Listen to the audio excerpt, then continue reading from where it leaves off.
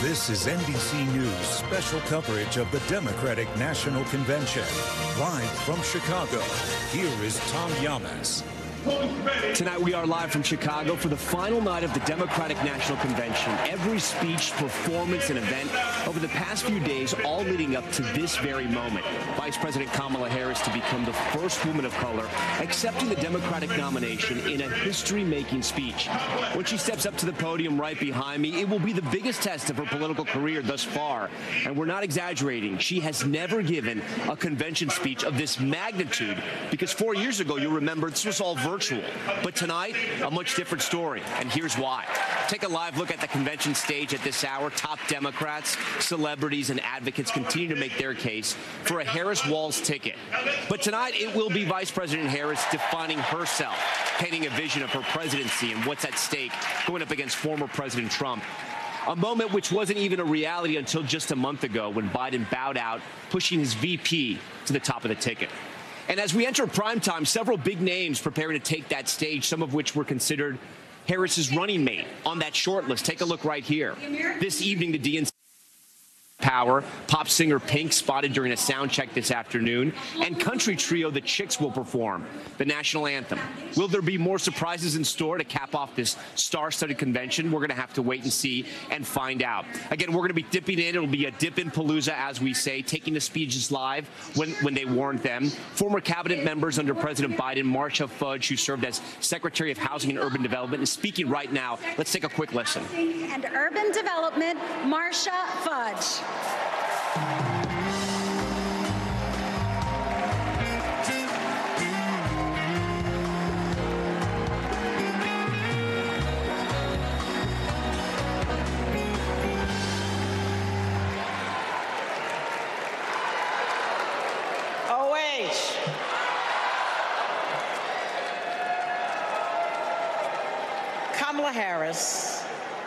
Kamala Harris has fought to protect homeowners and renters her entire career.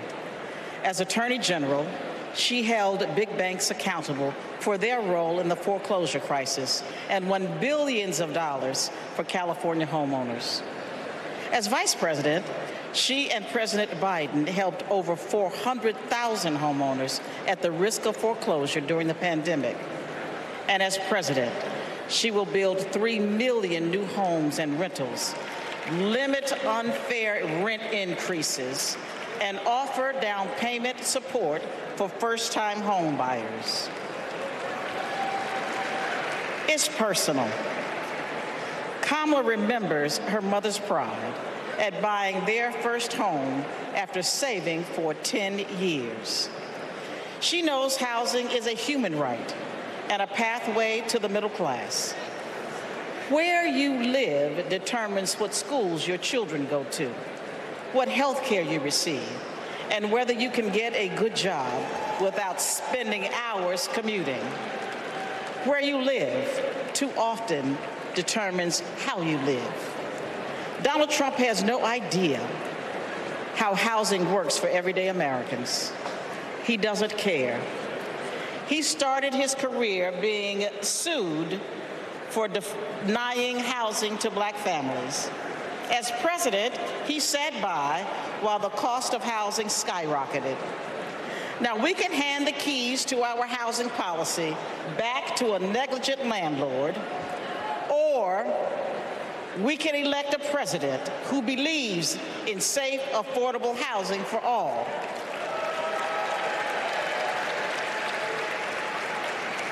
Let's ensure we have an opportunity economy by voting for Kamala Harris. Thank you. Okay, we've been listening to former HUD Secretary there, Marcia Fudge. From here at the Democratic National Convention, joining us now is a very special guest, New Mexico Governor Michelle Lujan Grisham. She spoke at the DNC on the stage last night. And back in 2022, Harris officiated the governor's wedding at the vice president's residence when that happened. Governor Grisham, Lujan, there it is right there. That'd be quite the moment, huh? What was that like, and how did that come about? It was the women governors. We were having a dinner, strategizing about women executives and leadership. And Kate Brown, the governor of Oregon at the time, said, you know, you better marry Lujan Grisham. She's living in sin and she's a Catholic, and that won't go well for a re-elect. And I said, I'll do it, but only if all the women governors are bridesmaids. And it happened? And it exactly happened. And she officiated. Was she game for it? She was totally game for it. She followed up. She and Doug were incredibly kind. It was a lovely, very small, very personal, with my best buddies, those lady governors in the wedding. It was lovely. All right. We have this great long lens camera just behind us here. It's across the hall. This is one of the first surprises we're going to have tonight, Governor. Okay. So just below us, trivia question. Who's just below us? Do you have any idea? Oh, it's those New Mexicans. Oh, wow. You're sharp. That's why you're governor. You're so sharp. Just below us is your delegation, the delegation of New Mexico here. What do you hope to hear from Vice President Harris tonight? Well, I think we're all going to hear much of what we've been hearing. A case for the future, optimism, real hope for the kinds of things that too many Americans, frankly, too many New Mexicans still waiting for, even though there's movement in all the right directions. And making it really clear she's been doing that work as vice president. She did that work as a senator. She did that work as an AG. She did that work as a DA. She's battle-tested and ready. Okay, so the New York Times has a story that's out today. It's on their front page. Let's put it up on the screen for our viewers here. It's titled, "What Drives Kamala Harris? The Art of the Possible," it says, right? But it says this. Talking about her first race as Attorney General in the state of California, she opposed a measure that would legalize marijuana for recreational use. A week after announcing her presidential bid in 2019, Ms. Harris said she favored legalization and joked about having smoked pot in college. Since becoming the Democratic nominee last month, Ms. Harris has quietly abandoned a number of the more liberal positions from her primary bid, for example, saying she no longer supports banning fracking, a single-payer health care system, mandatory gun buyback programs, or cutting the number of border agents. Republicans are attacking her. They're calling her a shapeshifter, right? That you don't know who she is. She's a political chameleon. Do they have a point?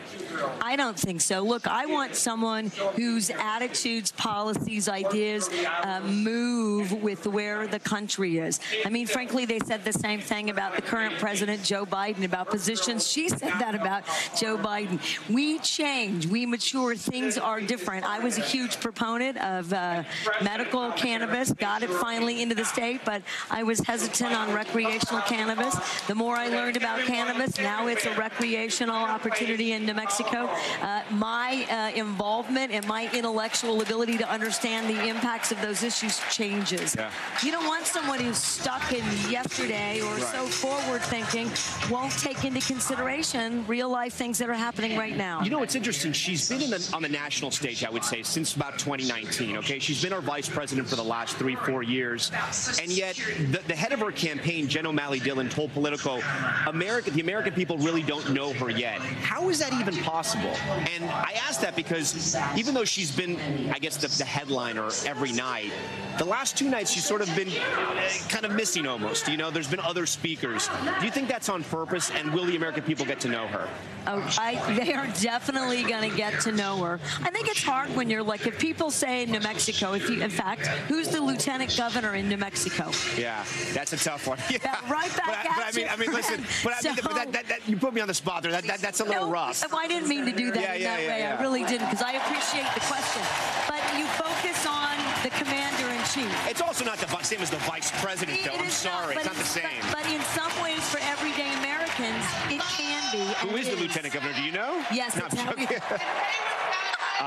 and so I do think it's a valid issue, reintroducing people, being humble, genuine in the moment, telling them who you are so they get a chance to be more directly, personally knowing you. That's different, and that's what we're doing now. Governor, we're going to pause our conversation. Okay. We're going to dip into the stage right now. Senator Tammy Baldwin, the junior senator from the battleground state of Wisconsin, is speaking. Let's listen in. Okay. Incredible grandparents who stepped in and raised me, David and Doris Green. Everything I know, I learned from them. In every way a child needs, my grandparents were there for me. And as they grew older, it was my privilege to be there for them.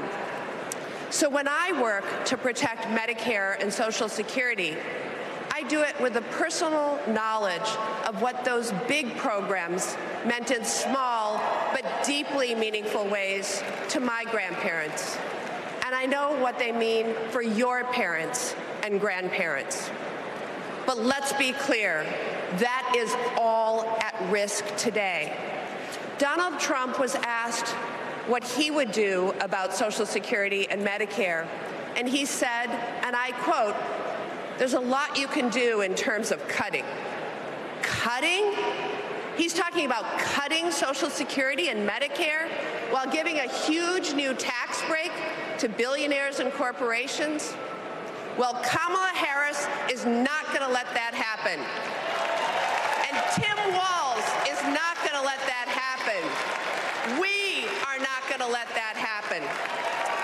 You know, they've got it backwards.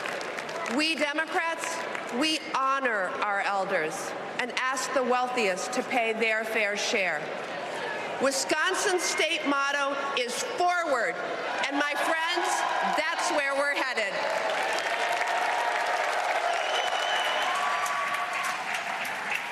All right, we've just been listening there to Senator Tammy Baldwin. We're going to stay in the moment right here and go back down to the stage. As you just heard there, House Minority Whip Katherine Clark of Massachusetts taking the stage. Let's listen to that.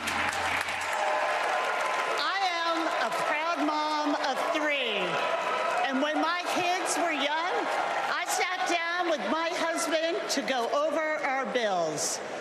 We realized that my entire income went to paying for childcare. We asked ourselves, how on earth will we make this work? So many parents will tell you a similar story. They'll tell you that preschool can cost as much as rent, or that they drive over an hour just to find childcare. They'll tell you that the workers who watch their children have it even worse. When parents have to choose between their kids and their jobs, businesses are hurt too. We shut out talent. We lose the prosperity parents could create.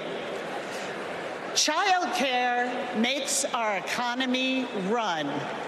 And yet, Donald Trump's Project 2025 will eliminate Head Start, close classrooms, raise the cost of care. And J.D. Vance says affordable child care is class war against normal people. You know what normal people want? A president who understands this shouldn't be so damn hard. That's Kamala Harris. She's seen this firsthand. You've all heard Kamala talk about her mother. She was both a brilliant scientist and a devoted mom. She had to fight to make it all work, to raise her daughters, to pay the bills, to keep the career she loved. Kamala and Tim know that when everyone can find and afford childcare, our kids and our communities will thrive. Our middle class will grow. So let's put childcare at the top of the agenda. Let's build a future worthy of our children. Let's elect Kamala Harris and Tim Walz.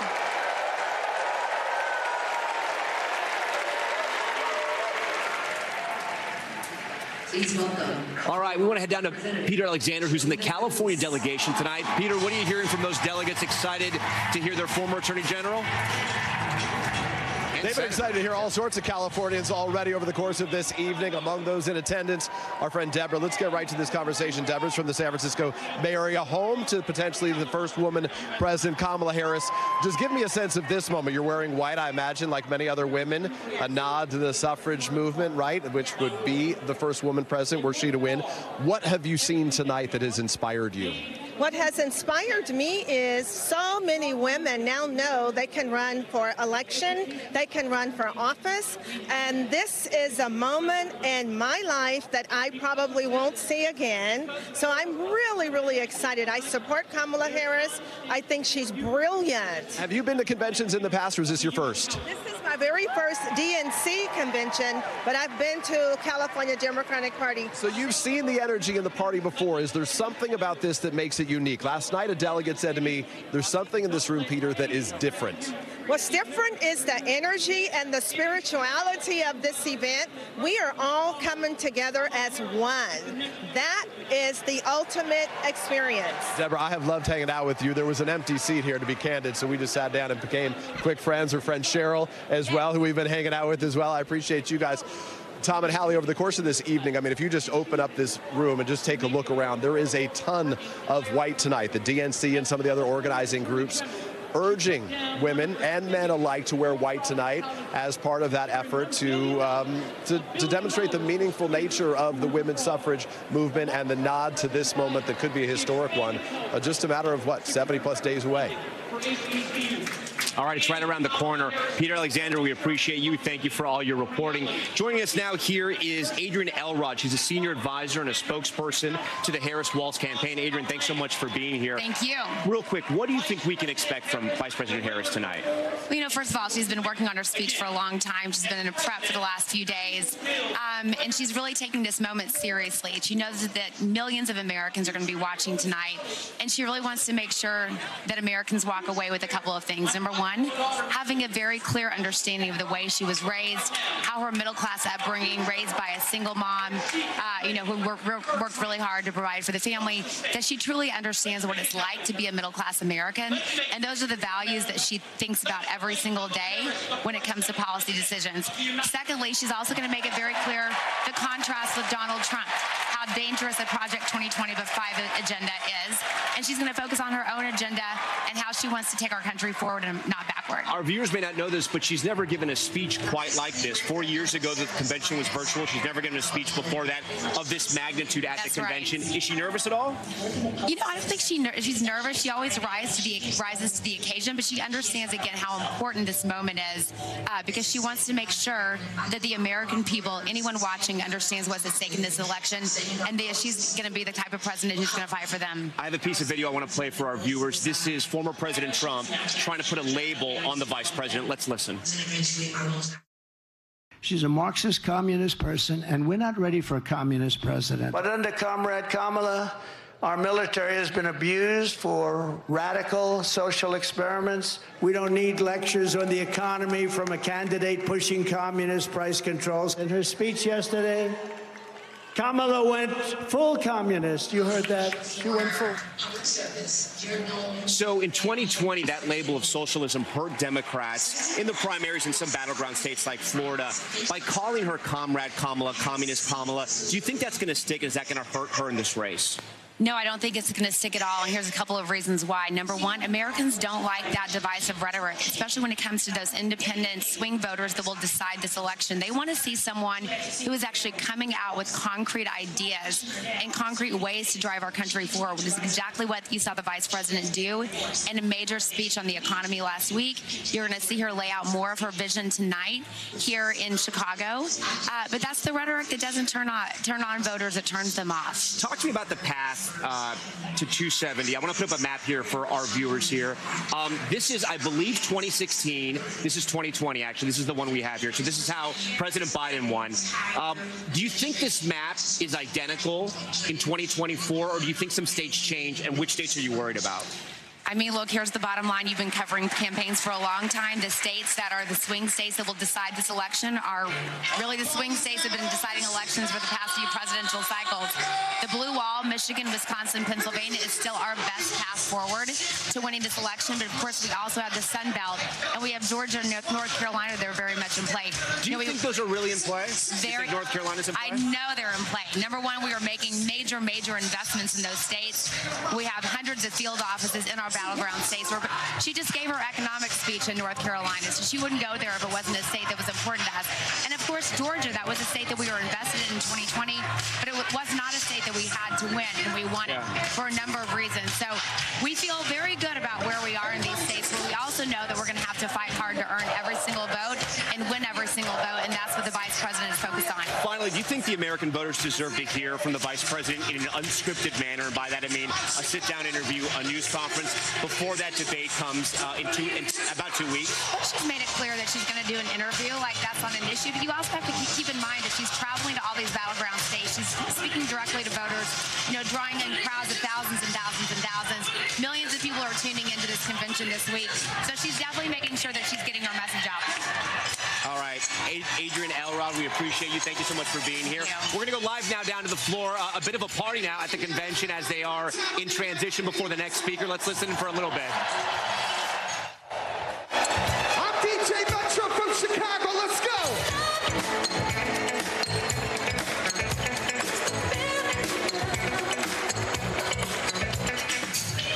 Mike Memoli is on the floor for us in the middle of this dance party. Mike, we hope you're not dancing. I don't know if that's what the viewers want. Maybe it is. Mike Memoli busted a move. Mike, you know so much about the Biden team and the Biden White House. The people have surrounded President Biden for so long. Are they the same team that is now supporting Vice President Harris in her campaign? Well, Tom, it's so interesting. There's a reason I'm coming to you right now from the Delaware delegation, because this is an important, I think, moment for closure for the Democratic Party. As I've been talking to delegates all week, and also members of the campaign team, the members of the White House staff, they feel like what we have seen over the course of the last week has really validated the decision that President Biden made. It was a difficult one. It was really one that he had to wrestle with. It was one that put him at odds with his own party for certainly a long period of time, longer than he would have liked. But the atmosphere in this room tonight really speaks to a party that has been through quite a lot and is now ready to see this through. The difficult decision required difficult choices. It required a difficult process here. But President Biden now tonight, watching this from California, is going to be doing so with a certain amount of pride. I've also been talking, Tom, all week to delegates who have talked about the range of emotions. There was gratitude and relief on night one. There was that celebratory roll call on night two, the joy we saw last night. The word I keep hearing from most of the delegates I've been talking to tonight is history. There's such a real appreciation for the moment that we're going to see transpire on the stage behind us in just a few hours when Kamala Harris speaks as the Democratic nominee for president, the first woman potentially president, as many in this room would like to see happen. There's also an incredible amount of anticipation. You can imagine, you've been hearing it as well as I have, Tom. There's all sorts of surprises that we understand might be in store here, and everyone has their own theories about what those might be. Mike Memoli for us. We were hoping maybe a little kid and play action, maybe a little robot, but no dancing from Mike. Maybe the next time we check in. All right, Mike Memoli, we appreciate all your reporting. For more on what to expect from Vice President Harris's big speech tonight, I want to bring in our political pros. We have a terrific panel tonight. We're going to start with Rohini Kasolu, who recently advised Vice President Harris on domestic policy. Dan Pfeiffer, co-host of the Pod Save America podcast and a former senior advisor to President Obama. And Hogan Gidley, former White House principal deputy press secretary during the Trump administration. We thank you all for being here. So, Rohini, I was getting into this a little bit with our last guest.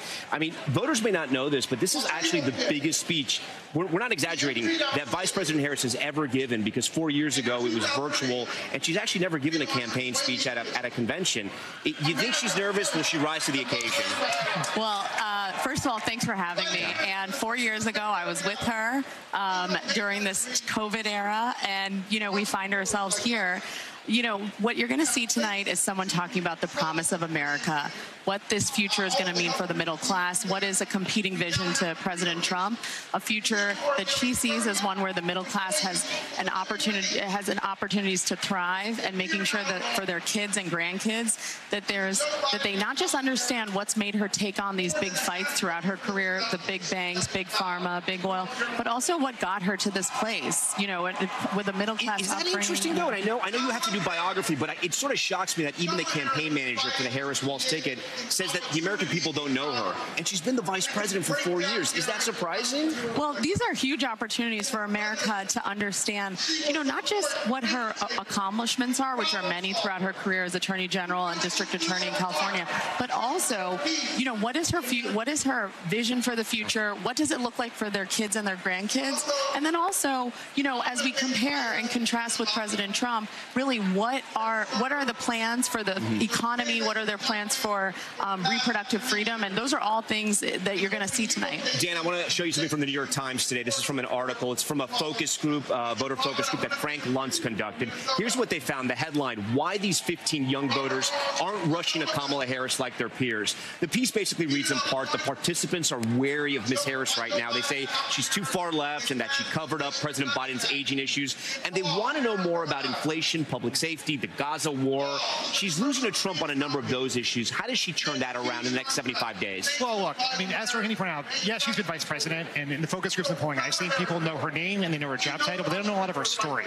And what you also hear is people are thirsting to learn more about her, which tells me, as someone who's seen a lot of polling, that means they want to be for her. So she has to tell them tonight. Are you saying also room to grow? Yeah, it's tons of room to grow. Because you look at her favorability rating right now is higher than Trump's, but there's a larger percentage who don't know her, who don't have an opinion in it. So she has room to grow, and Trump is stuck.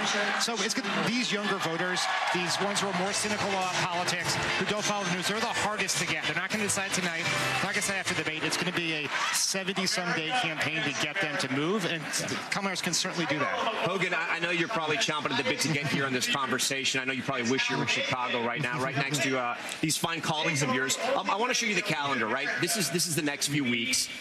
The first Trump-Harris debate is now less than 3 weeks away on September 10th. Is former President Trump going to prepare for this debate in a serious way, since that first debate against Biden was so consequential, and this one likely will be as well? You can argue he's been losing focus since Harris joined us to the top of this ticket, talking about poll numbers, talking about AI, talking about looks. Do you think he takes this more seriously?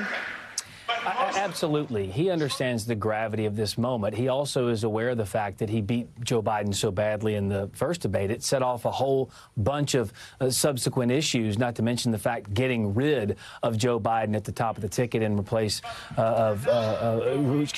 him with Kamala Harris. So he understands how important that is. He knows he has to have a big night. He knows he has to outline the differences between the two. And coming off of this convention, typically candidates get a little bump here and there. I don't know that Kamala will, because after all, she's been given billions of dollars of free, good publicity leading up to it. So I don't know how much more room she has to grow on that.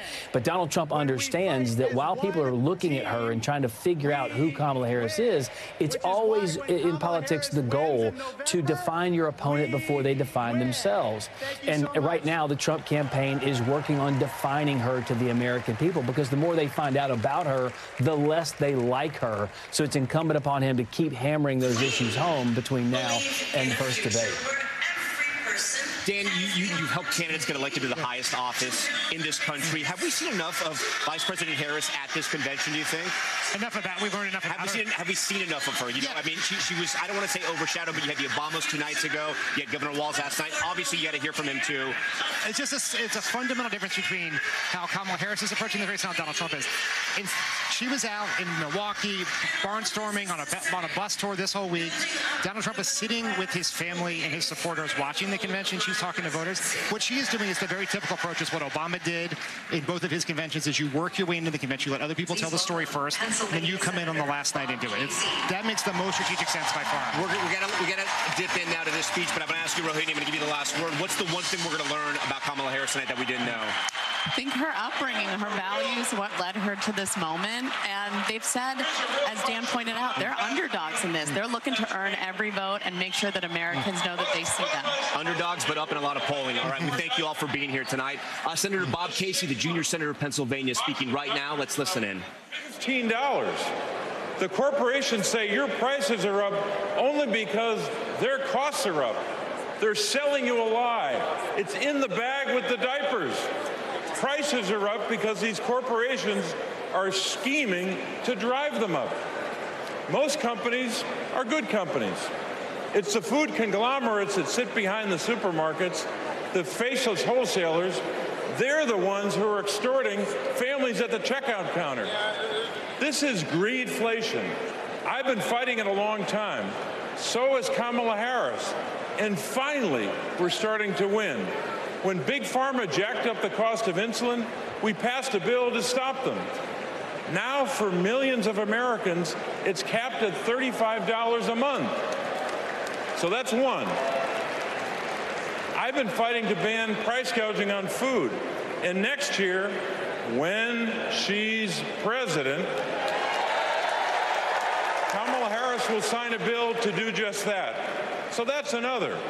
And when corporations take advantage of a crisis, like toilet paper during the pandemic, we'll hit them with harsher fines when Kamala Harris is president.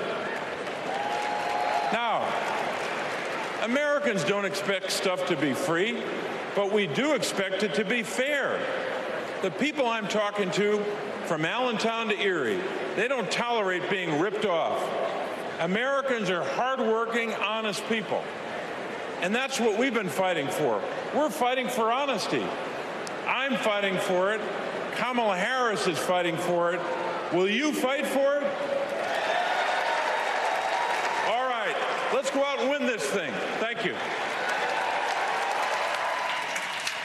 All right, we've just been listening to Senator Casey there. Next up, someone who actually ran against Vice President Harris in the primary in 2020, Massachusetts Senator Elizabeth Warren, a hero to the progressive wing of the Democratic Party. You can see the crowd already going wild for her. Let's listen in.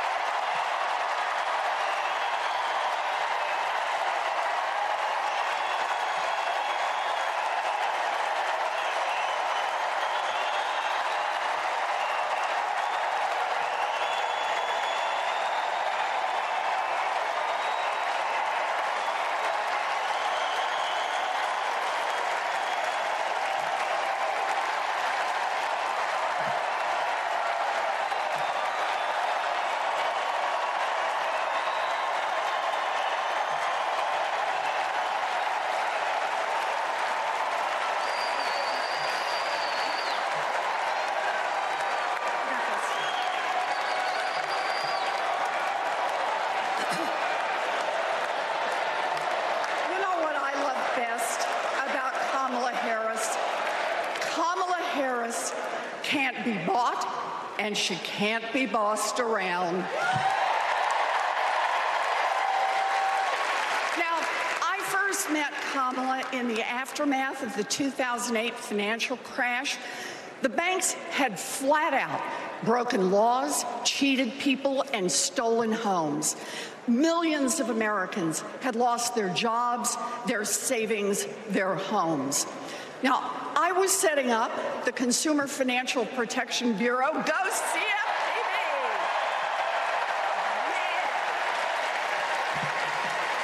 Kamala was protecting families as California's Attorney General. You bet. And Donald was scamming students at Trump University and trying to make money off people losing their homes. Kamala Harris stepped up. She enforced the law, she fought the giant banks, and she delivered billions of dollars of help for families.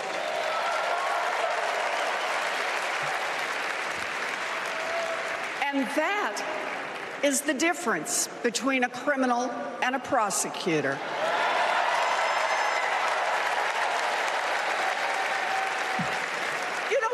I love about Kamala, she gets it. We need to make life more affordable for working people. Yeah. Donald Trump, the felon, has no plans to lower costs for families. He doesn't know how, and basically, he doesn't really care. When did he ever fill up a gas tank or worry about a grocery bill? The only bills he worries about are from his criminal defense lawyers.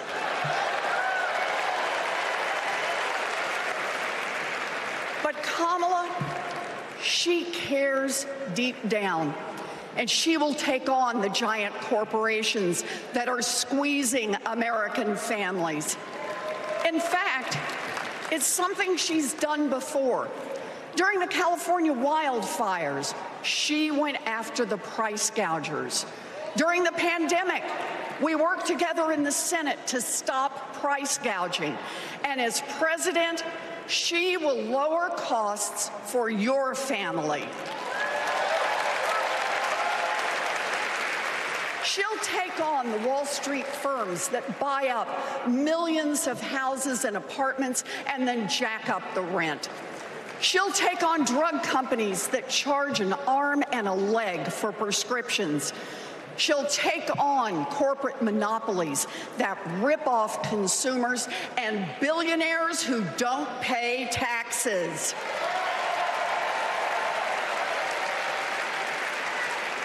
And she'll take on right-wing extremists who think they should decide who has access to abortion or IVF.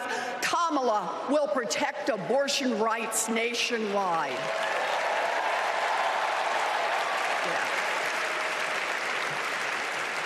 And there it is. Groceries, gas, housing, healthcare, taxes, abortion. Trust Donald Trump and J.D. Vance to look out for your family? Shoot, I wouldn't let those guys, I wouldn't trust them to move my couch.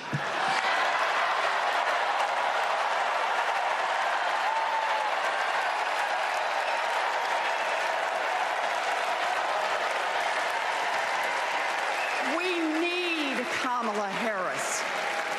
This election is about your family and your future. I've seen Kamala Harris fight. I've seen her win. And when it comes to our families and our futures, Kamala Harris is someone we can trust. So here it is, with joy in our hearts. Let's elect Kamala Harris the next president of the United States.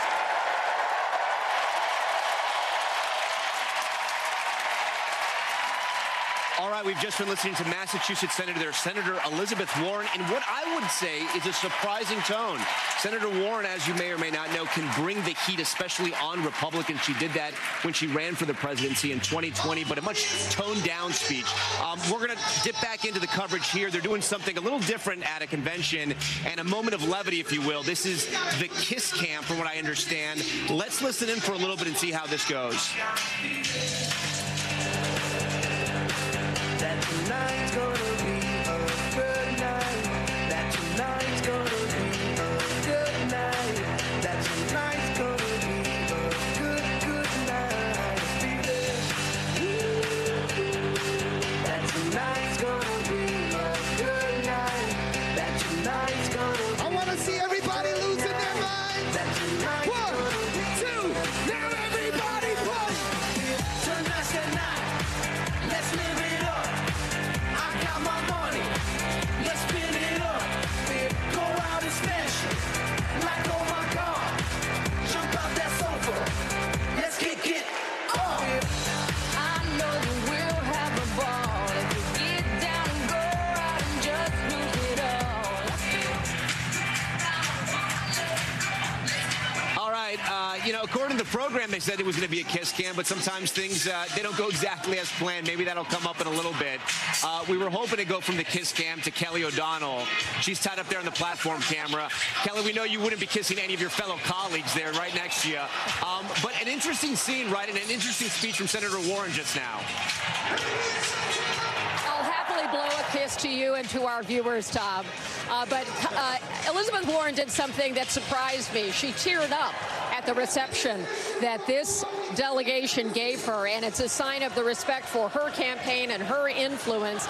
And as she talked about the joy of this convention, she also brought a little heat because she was withering in her attacks on Donald Trump. And we will be getting into a bit more of that with some of the lineup that we have. If you feel that beat, it's sort of reverberating through our bodies here, and it's a bit more of the fire. We'll be hearing from Jason Crow, the Democratic congressman from Colorado, who was one of those who rescued, protected, helped his colleagues on January 6th. We'll hear from some of the key state candidates who are running for office, like Alyssa Slotkin in Michigan, and we heard from Bob Casey in Pennsylvania. We'll also hear from Tim Ryan, who ran against J.D. Vance in the state of Ohio, the former congressman, a Democrat, of course, lost to J.D. Vance, and so he knows him well and has the Alpo research book on J.D. Vance from his own campaign to have a sense of this. So we're at that point where we have seen emotions, we have seen storytelling, there's a bit of a party vibe going on now, too, and it's going to again sort of build to the night with, of course, Kamala Harris having her big moment, but again reminding these delegates that there is a fight to take back home to their home states, to get people signed up to vote, to get volunteers to turn out. So there are some sharp words about Donald Trump's record, and I expect that will be true with J.D. Vance as well. And they want to try to build this night to a celebration of not only the history of Kamala Harris, but to really go through her accomplishments and the things that they believe will outline her vision, to build on what she's done with Joe Biden and her own career, and to lay it out for the country. We will, of course, see the Walz family again tonight. We'll see Kamala Harris's family.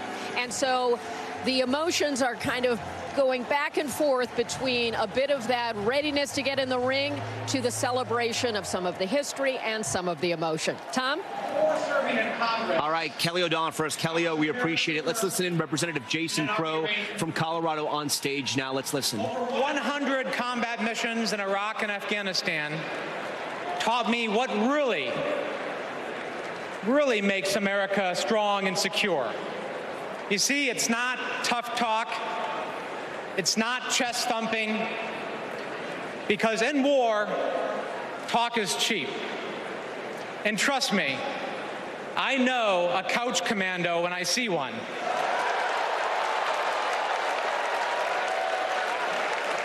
Real strength and security come from our people, from our allies. Donald Trump's Project 2025 would abandon our troops, abandon our veterans, our allies, and our principles. In Chapter 4, Trump plans to do Putin's bidding by abandoning Ukraine and walking away from our NATO allies. In Chapters 2 and 3, he plans to fire our national security and military professionals and then replace them with MAGA loyalists. But I refuse to let Trump's golf buddies decide when and how our friends are sent to war. When we join the military, we raise our right hand and we take the oath. We know that it comes with sacrifice, but we also know that it comes with a promise that America will have our back. Trump will break that promise. In fact, in Chapter 20 of Project 2025, he plans to slash veterans' benefits and then privatize VA health care. As a paratrooper, we learned that the leader of the unit jumps first, and then the others follow. Leaders always go first. But Trump, he would push your son or daughter out of the plane and then abandon them when they come home. Our troops deserve a commander-in-chief who will always have their back. That leader is Kamala Harris. And together, we will make Kamala Harris our next commander-in-chief.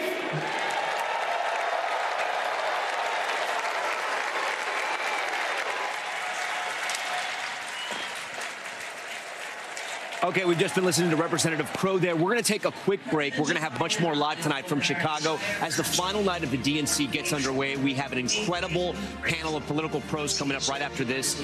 Stick around.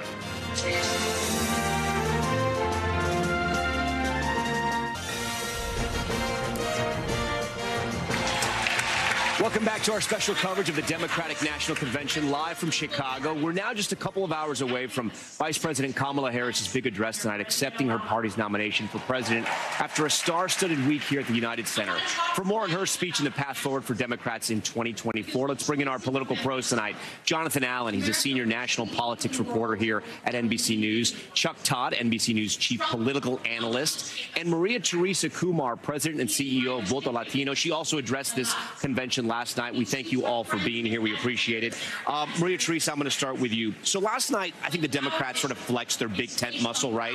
We heard from people from all walks of life, all ethnicities, all religions. But I got to ask you about Hispanics, right? Did Hispanics not getting the billing that they deserved when Democrats are trying to go after Latino voters? And I know Senator Cortez Masto was there, and she was in primetime as well. But I was just thinking this as I was watching the night sort of programmed last night. So I think what you're seeing is a slow teasing of what the Democratic Party means, and you're seeing different individuals.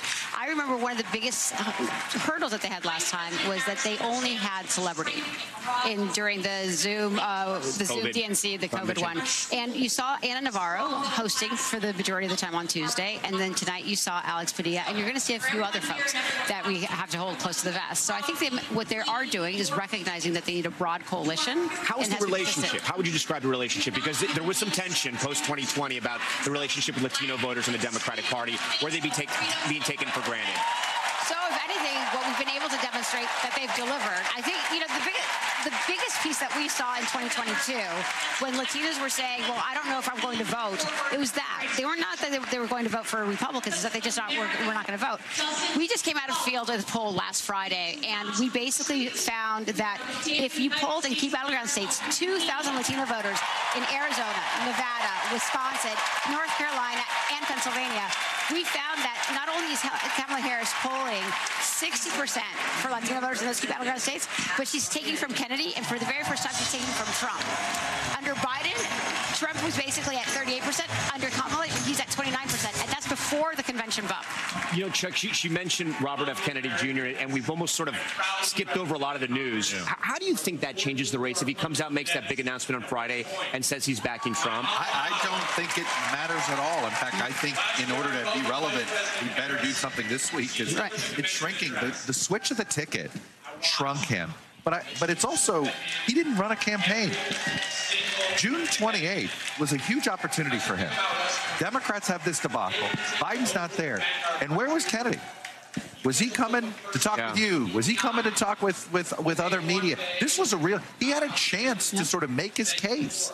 And they didn't do it, so it's not a serious campaign. No. And I think we now learn this. And the question, and frankly, what's clear is with the sort of the demoralized Democrats that were sitting in that column, the minute the switch happened, they almost all came over. Ironically now, the question I have is if Kennedy does endorse Trump, how many states is his name still going to be on the ballot? Yeah. And he may actually be hurting Trump more than he hurts Harris at the end of the day. This is why Trump needs this endorsement. He knows Kennedy voters, if you're forced to pick, prefer him. That's exactly right. And the question is, to me, is whether they can get off the ballot. Yeah, and how can they maximize that? John, I want to put up the calendar for our viewers. This is what's happening over the next few weeks, right? We finished tonight here in Chicago, and then, look, that first debate is right there. It's right around the corner. Do you think the Harris-Walz team try to run the clock out before that debate and do no major interviews, no major news conferences, or do you think that's impossible? Look, I think they're going to try to run the clock out as long as they've got this honeymoon period, as long as the numbers are good for them, as long as there's enthusiasm and excitement in the party. When you talk to Kamala Harris aides and you ask them about substance, you say, what is the platform that she's going to put out? They say, here's this one policy, these two policies she put out, but they're not ready to unveil some big thing. They're not ready to have her tested. They want to try to keep the focus on Trump. They want it to be a referendum on Trump, or maybe a choice between the two candidates, as opposed to what had been a referendum on Joe Biden. And I think they're going to get away with it as long as they can. Kind of like a swimmer, if you go back to the Olympics a couple weeks ago, kind of like one of those swimmers that dives in and stays under the water as long as they possibly can before they surface and sprint. I think that's what they're going to try to do. You know, and this is not anything new. Democrats did this with Secretary Clinton. They did this in large part with President Biden. But look, it worked, right? It worked for President Biden. Maria Teresa, do you think they're going to keep doing this? Some people may say it's strategically, it's really important. Republicans will say she's hiding. I think what we're missing is that the majority of their media strategy is all at the local level, and it's on social media. So she may not be doing major news coverage to the New York Times, but that's not her voter. Her voter is literally reading, going on Facebook, on Instagram, and TikTok, and that's where they're communicating. And so it's making sure that she's not making. I think there's a deep misunderstanding of how you actually mobilize voters at this time. And again, the only people that read the New York Times disproportionately are literally the donors. But there's network and the donors news, are with her. There's cable news, there's New York Times. I mean, Chuck, at some point, yes, social media, that's great, but you need more than that. Well, I'll tell you, Bill Clinton in '92 never put out major economic proposals. Do you know when he did it? The week after his election. Yeah. And he actually had this, I remember, he had this summit in Little Rock. And like, okay, and literally had his economic team, and they had the very public display of this. My point is that, look, Mario Cuomo made this phrase famous, which is you campaign in poetry and you govern in prose. Now, there's a difference. You talked about hiding. If she's just doing scripted events and isn't taking local questions and isn't doing a TikTok interview, if she's out there every day looking like she's engaging with voters, I don't know if voters will care. Yeah. But if she's not doing that, then it could take traction. Look, she benefits from the fact that Trump doesn't have substance either. Yeah. If Trump were beating, white paper after white paper after white paper, it would put real pressure on her. But Trump's lack of substance weirdly helps her, especially now with Project 2020. Yeah. No. Pay no attention to it. Jonathan, remind our voters what happened to then Senator Kamala Harris during the primary. People said she was great at asking questions. She had a tough time answering questions, especially during debates. I mean, she had great crowd sizes, but eventually that donor money, it ran dry. First, it's hard to run for president. Yeah. She's been attorney general. She's been senator for like 4 years. She gets out, has a launch event that everybody looked at as spectacular, great energy, huge crowd, and then there was no follow-up. There was no follow-through. It is not easy to run for president of the United States. The advantage she has now is she's been vice president for almost 4 years. She's been out making speeches. She's been out meeting people. She's been out talking about policy. She is clearly a more developed candidate today than she was in 2019. Now, I do think there's a question, because she hasn't been tested. If she's tested, and she will be in debates for sure, what does that look like? What Chuck was talking about, scripted moments versus unscripted. And I also think at some point she's going to have to make a why me argument to the American public. Most presidential candidates are able to explain why they should be president other than being elevated, other than political reason. And I think she'll probably have to do that a little more than she has. Maria Teresa, get the last word in. No, but I do think she actually has a position on policy. She actually is right now tied to Biden when it comes to the IRA, when it comes to the CHIPS Act, and she can demonstrate that she was the one that broke the tie, and she could own all of that policy. And says, this is where we started. Vote for me, and we could finish the job. All right, Maria Teresa Kumar, Jonathan Allen, Chuck Todd, we thank you so much. We're going to go dip now down to the stage, the Reverend Al Sharpton, now addressing the convention hall. We report where candidates stand on criminal justice, economic empowerment, health equity, and other issues. On one side of this race is Donald Trump, a fellow New Yorker I've known for 40 years. Only once in that time did he take a position on racial issues. He spent a small fortune on full-page ads calling for the execution of 5 innocent young teenagers. Well, I'm going to bring them out in a minute, and you'll hear from them tonight. because they were not executed. They're here to continue to fight.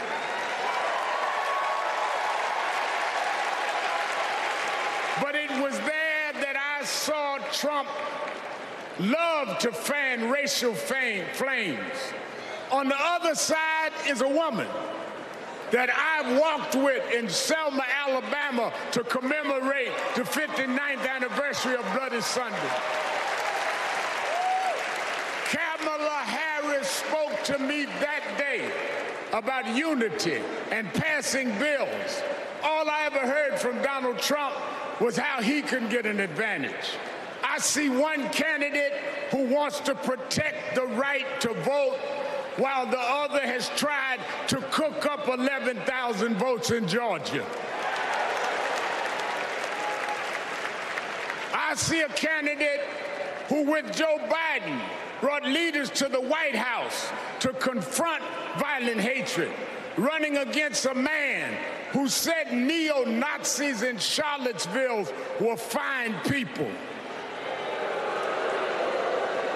I see a candidate who has sought to reform and uphold the law, and a man who wrongly assumes his mugshot appeals to black Americans. I've worked with Kamala Harris. In every job she's had, she has consistently committed to making government work for those of us who've been disadvantaged. All Donald Trump has been consistent about is making himself richer and sowing division to get that done. This man sat right here in Chicago a few weeks ago, refusing to apologize for claims that migrants were taking black jobs. Well, in November, we're going to show him when blacks do their job.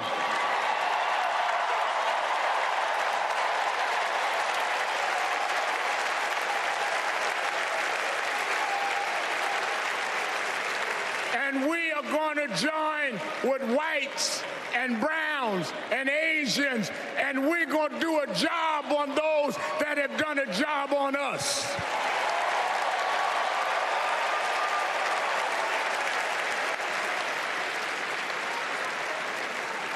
Tonight we are going to realize Shirley Chisholm's dream.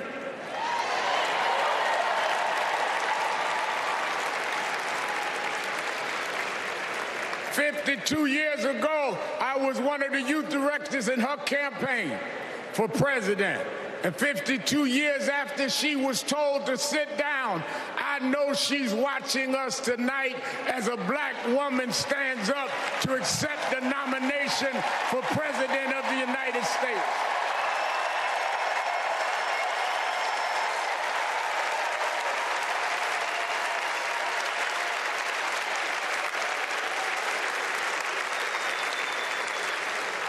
We have fought too hard for women to be told to get out of the kitchen. We are now on our way to the Oval Office. We won't go back.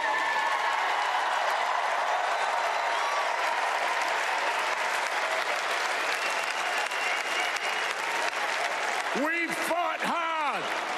We fought hard for LGBTQ loved ones to get out the closet. We won't go back.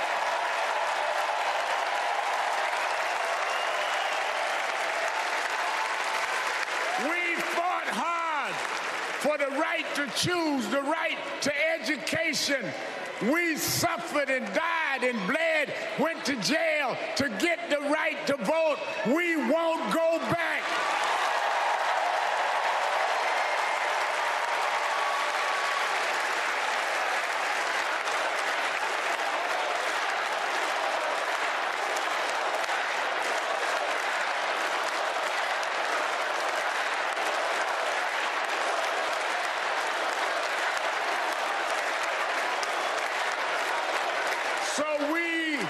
Must be committed, no matter how the Supreme Court tries to roll back on civil rights, no matter what the amount of money they have. We are here because others fought and and suffered for us, and we vowed tonight we won't go back.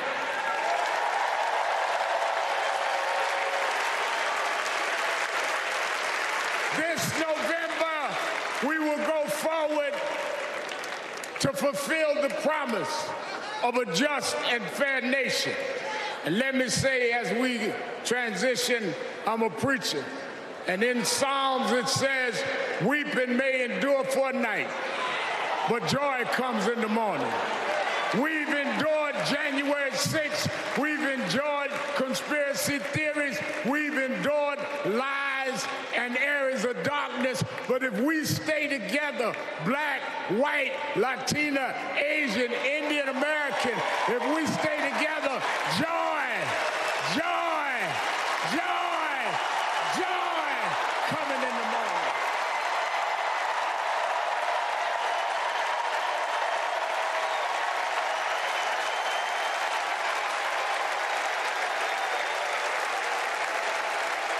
I want to now, since I was a teenager, I was mentored by Reverend Jesse Jackson. And Reverend Jackson taught us to fight for what's right. And now I want to bring out some young men that I fought for. I referred to them then. They were known as the Central Park Five. Now they are the Exonerated Five. Raymond Santana, Kevin Richardson, Yusef Salam, Corey Weiss, the Exonerated Five.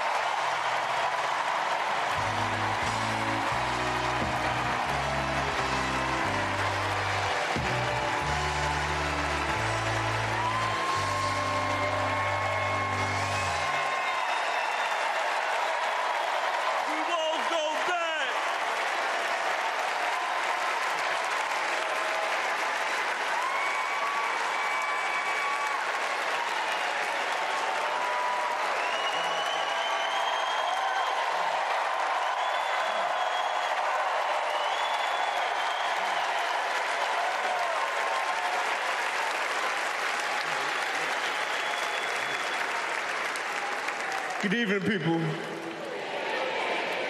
My name is Corey Wise. 35 years ago, my friends and I were in prison for a crime we did not commit.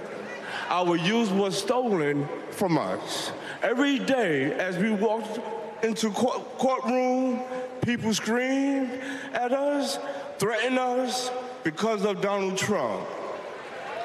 He spent $85,000 on a full-page ad in the New York Times, calling for our execution.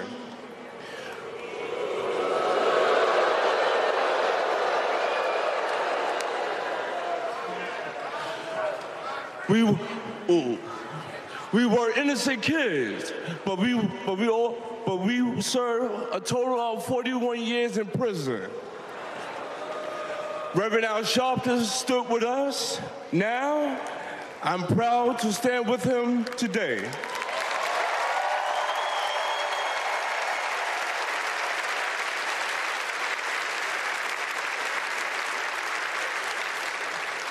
Vice President Kamala Harris has also worked to make things fairer. I know she will do the same as president. Now, approve that message.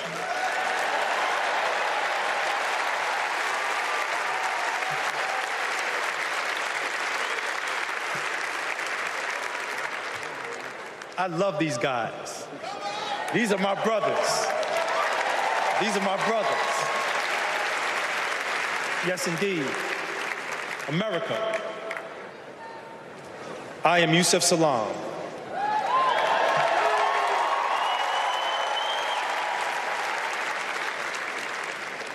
A New York City councilman representing my hometown of Harlem.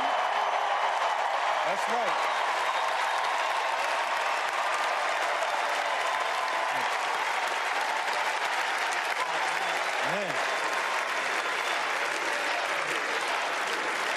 Representing my hometown of Harlem, USA. And listen, as my friend Corey Wise just said, 45 wanted us unalived. He wanted us dead. Today, we are exonerated because the actual perpetrator confessed, and DNA proved it. That guy says he still stands by the original guilty verdict. He dismisses the scientific evidence rather than admit he was wrong. He has never changed, and he never will.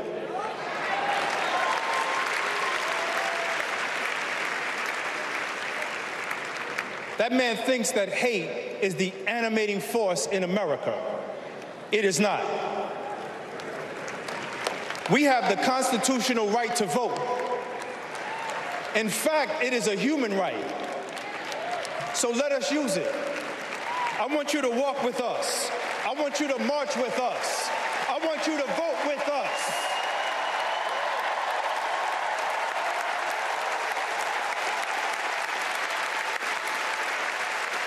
And together, and let me tell you, this is going to be so beautiful. And together, on November 5th, we will usher in Kamala Harris and Tim Walz into the White House.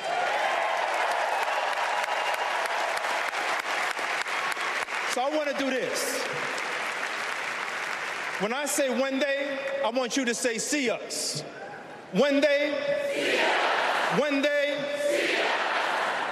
When they see us, America will finally say goodbye to that hateful man.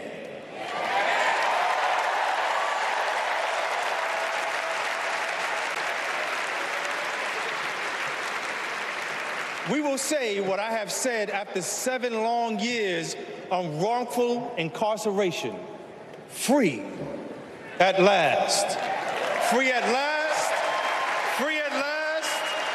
Thank God Almighty, we are free at last. God bless you, and God bless the United States of America.